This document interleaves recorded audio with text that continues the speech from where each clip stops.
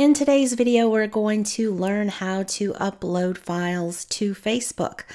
Currently, Facebook only allows photos, videos, GIFs, and web links to be posted to your personal pages.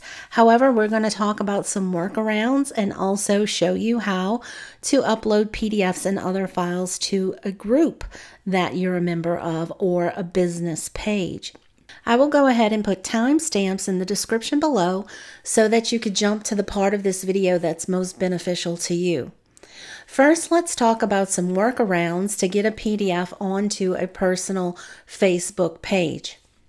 Since Facebook allows you to post a photograph, if you have a PDF that's not very complicated, you can convert it to a JPEG file, or you can take a screenshot of it and go ahead and post it that way. Facebook will see it as a photograph. Now keep in mind, we're still talking about our personal Facebook page.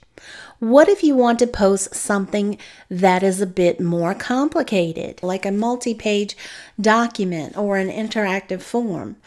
The best thing for you to do then is to use a file sharing service like Google Drive, Microsoft OneDrive, or even Dropbox. Put the document there, and then once it's online, create a public link for sharing, and then share that link on your personal Facebook page. So now I'm going to show you how to upload a file to a group that you belong to. As you can see on my screen, I'm on my personal Facebook page. I'm going to go up to this top bar here and click on the Groups button. It looks like 3 people. And now if we look over to the left, you can see a group that I manage and also groups that I have joined. If you click on any of those groups, I'm now in the group that I manage, which is Brookside Subdivision.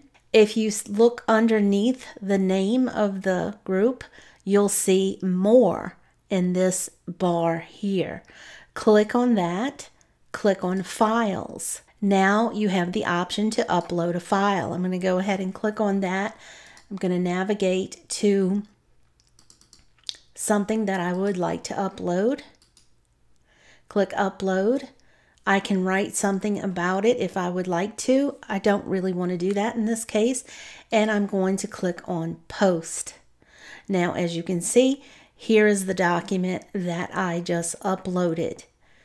If we go to the discussions, it's still uploading here, but if we go to the discussions, you can see that the document that I just uploaded is now a post. It's the most recent post on the group. Now, let's say you have a very, very large document that exceeds the limit of what Facebook will allow you to post. What can you do in that situation? Well, as I mentioned earlier, you could use a service like Dropbox or Google Drive and simply post a link to whatever it is you're trying to share. Or if you look at my screen, you can see I have a file here. You can convert your file to a zip file, which compresses the information into a smaller bundle so that you can share it. I'm on a Mac, and how you create a zip file on a Mac is right click and then click on Compress. Now I have a zip file that I can share on Facebook. If you're on a Windows computer, the process is very similar.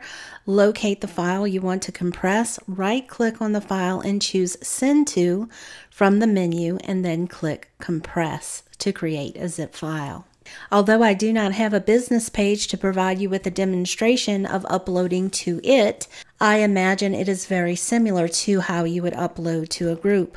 If you do have a business page, please share your experiences with us below. We'd love to hear from you, and hopefully you'll help someone else who's trying to share information with their community. And before you go, please boop that like button. It really helps me out, and I'll see you in the next video. Bye-bye.